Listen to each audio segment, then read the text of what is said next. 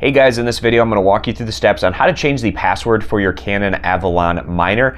I'm going to walk you through the steps on how to do this through the web browser dashboard. But if you've completely forgotten your password, so you don't even know how to get into your dashboard, what you can do is you can hold down this switch button right here for about 10 or so seconds, and then that will factory reset your Avalon miner. And then from that point, it's going to be admin root, and then the password is also going to be root. Reset up your device from there, again, if you've completely forgotten your password. Now, if you know your current password but you're looking to change it, we can do this through the web browser dashboard.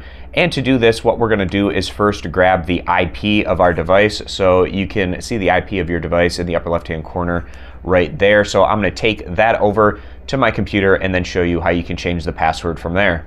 All right, guys, so now over on my computer, typing in that IP address into a web browser URL up here. So for me, it was 192.168.50.59, and then clicking enter. That'll get us over to the Avalon Miner login screen. Again, the admin is going to be root, and the password will be root if you have not changed them.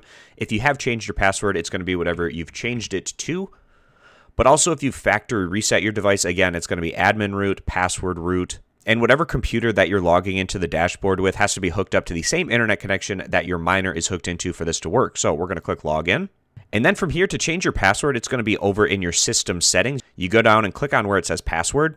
And then from here, you can enter in your new password, confirm your password, and then click save. And then the next time that you log out and log back in, you'll have to use this new password that you have just saved to be able to get into your dashboard. So I hope this video is helpful, going over how you can change the password of your Avalon miner or how you can reset it if you've completely forgotten what that password is. I appreciate you guys stopping by. Consider subscribing to the YouTube channel, and I'll see you back here next time.